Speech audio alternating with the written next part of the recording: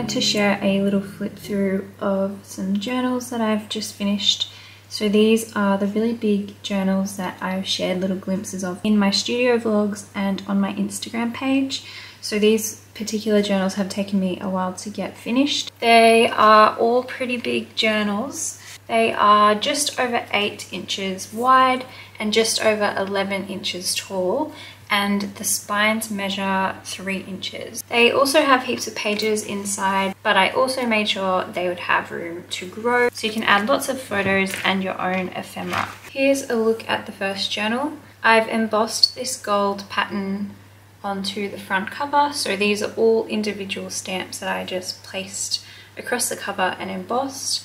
I've done this before and I love how it turned out. It takes up quite a bit of time and it uses a lot of embossing powder, but it has just such a beautiful effect and this really sweet image on the front cover. For the spines on these journals, I did something different. They all have this binding. I just did kind of an altered version of the long stitch that I usually do, or the 3-hole pamphlet stitch that I usually do, because I wanted to have a focal point here on the spine. So the spines all have some decals and they all have the same decal in the middle with the stitching kind of framing around it. So there's some flowers up the top and the flowers down the bottom. And then this journal has pink thread to match the binding and lots of pink, purple, white, silver and gold beads, which I think turned out super pretty and dainty. The back is just plain green. And then the closure here, it just has some eyelets on the front and back cover. And then I've used this hand crinkled seam binding from Myscrapcabinshop, which I'll link down below. She has some really beautiful, elegant color choices. So for this journal, I picked this like deep kind of burgundy red, which I think complements so beautifully with the green and also with the pinks. Just looks really lovely. So I'm just going to show you guys the front covers first and then give you a glimpse inside. So that's the first journal. The next journal is this dark green, and again it's got all the same sorts of features, so the same binding, the same image here as a focal point, and then this journal has these pretty little flowers on the top and the bottom of the spine, and then it has this light green yellowish kind of coloured thread with a pretty little selection of beads, so lots of blues, purples and some white colours in there. There's a little shovel charm on this one. Again, for the front cover, I did my own pattern with embossing powder, so just individual stamps across the cover where I thought it looked nice, and just to kind of frame this cute little image of the little girl praying. Just a really sweet focal image. And then again, the hand crinkled seam binding. This time I picked kind of like a mustardy brown colour, which again I think just complements the cover really nicely and just feels really elegant. So there's just a piece attached at the front, a piece attached at the back, and you can just tie it off in a bow. Once again, lots of room for growing when you add your own stuff in here, and the back is just plain green. Then the last journal in the trio is this sort of light creamy coloured journal, which has 2 windows. Again, I just wanted to do something a little bit different. So there's the image of the little girl picking the flowers, and then from the same image I cut these little deers and they just sit beside each other on the cover like this. And then I've done this beautiful leaf embossing underneath each image and some beautiful flowers down the side. So really pretty. Again, same thing on the spine with the stitching. This one has dark green thread and the same little focal floral image in the middle there. For this journal, I put a little deer along the bottom and a little bird up the top here, which is a little bit covered up by the charms, but not too much. You can still see him peeking through. Then our charms, again, this one has lots of blues, some greens, and a couple of nice little amber colored beads mixed in there as well. Back, once again, is plain. And then for this journal, I picked this color seam binding. It's kind of like a rosy pink color, which again, I think just complements really nicely with this particular cover and just looks and feels really elegant. So these journals are a really similar size to some of the larger personal journals that I like to use, so they're quite huge. I don't often make journals to go in my shop that are this big because they're just a bit heavier to post, and of course they also take a bit longer to make. But I've made the inside pages the same sort of way that I do when I make my personal journals. So I've kept them pretty simple for the most part, so that the books themselves are very, very usable on the inside and you can actually fill up each page with stuff. I always like to have a mixture of some more plain and simple pages with some really beautiful pages mixed in, so some pattern pages that spark your interest, but I like to leave enough room in the journal that you can actually really use it. Each of these journals also has really beautiful lining paper. So this one has this pink paper on both the front and back cover. It's got little bunnies, birds, little seed packets, flowers, nests, butterflies. It's absolutely beautiful. And then I'll just give you a really quick glimpse at the pages in each of the books. So there's lots of this beautiful ribbed craft paper throughout the book. And then there's also some beautiful craft consortium paper, which is illustrated by Claire Therese Gray. I've included some ledger paper, some really sweet little book images. I've also included a couple of little hankies in each book, so vintage hanky pages. I really like including those in my personal journals. Just really pretty papers mixed in with some more plain papers. And there's a few little bits and bobs paper clipped to the pages. There's also some pockets, nothing too crazy. Again, I kept it pretty simple, and it's more difficult with larger books to select pages for the book because you want your pages to reach to the cover. So I do a mixture of things. I include some really large papers like this ribbed craft paper and some larger children's books and some cardstock and stuff like that. And then for my patterned pages, I fold them off center so we end up with some shorter pages and some longer pages.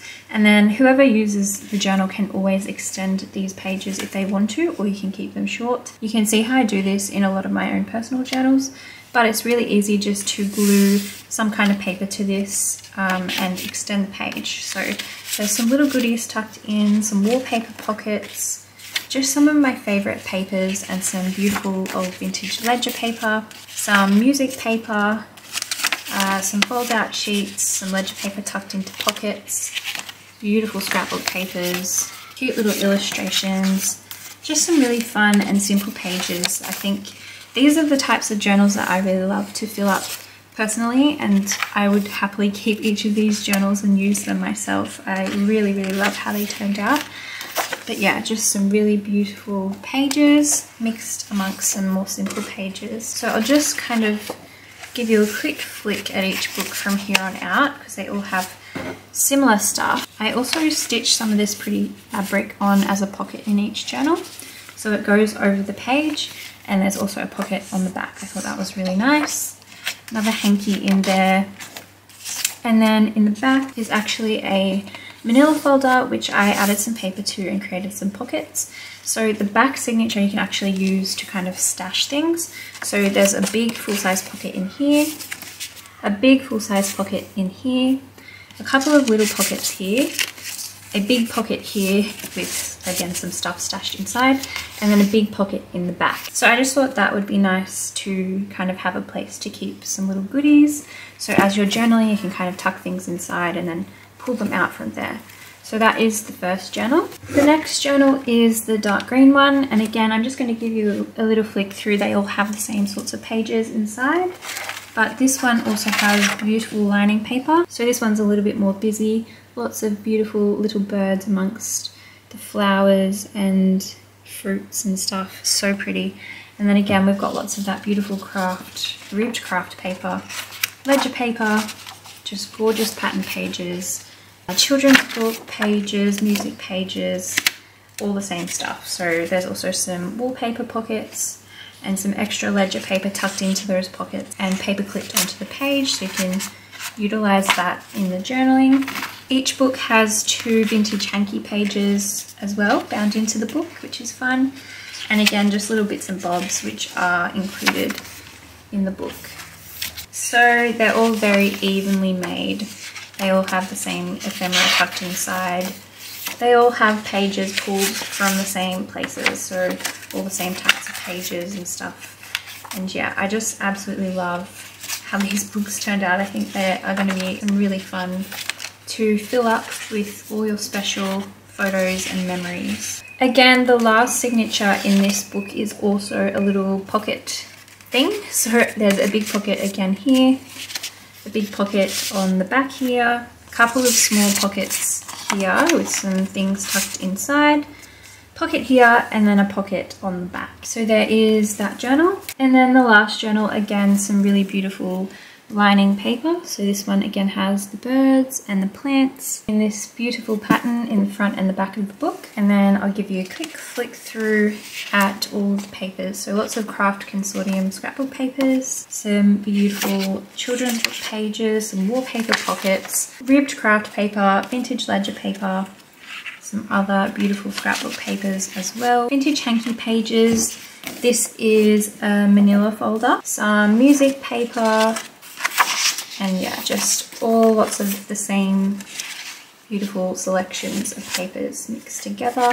I want to give you a nice glimpse at all the pages, but not spend too long flicking through every page. Just some of the most beautiful papers in these books, seriously stunning. There's the fabric pocket for this book, and just more beautiful illustrations, pockets, ledger paper, hanky pages. And here you can see a good example of a scrapbook page which I've folded off center.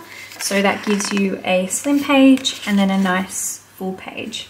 So that's typically how I do it with the scrapbook paper. But it's important that if you do that, that you're also including other pages. Like I've made sure to include a lot of this craft paper because it's really big A3 paper, which then kind of fills out the book so that you don't have too many shorter pages, if that makes sense. So gives you a nice mix, and it's how you can kind of get away with including some scrapbook pages just by folding them off center. So again, same thing, we've got a pocket here, little pockets here, a pocket here, and then a pocket at the back. And of course you can also journal in here. You could put photos, you could add tape, stamps, and decorate it however you like. You could also add, of course, more pattern papers, and you can decorate those a little bit more to your liking. But that is the trio of journals. I am so happy with how all of these journals turned out. Again, I would be more than happy to claim any one of these as my own. I love how this binding experiment turned out as well. I think it just adds such a nice touch to these spines, even more elegant and interesting, just adding those extra details. I also just really love the richness of the colors together. The green colors with the gold, and then the beautiful rich seam binding colors, which just have such a nice contrast with the books. I just feel like this particular trio of books turned out so elegant, and I just am really happy with how they turned out. So these 3 books are going to be available for sale. I've got just the tiniest bit of regret saying that because I love them so much, I would happily keep them. But I made these to sell. I wanted to make journals that I would personally love and use, and then make them available for anyone who is interested. So these journals are going to go into my Etsy store. I'll have the information for that sale written in the description box of this video. I will also have a countdown in my stories on Instagram. Each of these books will come in a little handmade drawstring bag to keep them safe on their way to you. And if you have any questions, I feel like I might get some questions about the binding.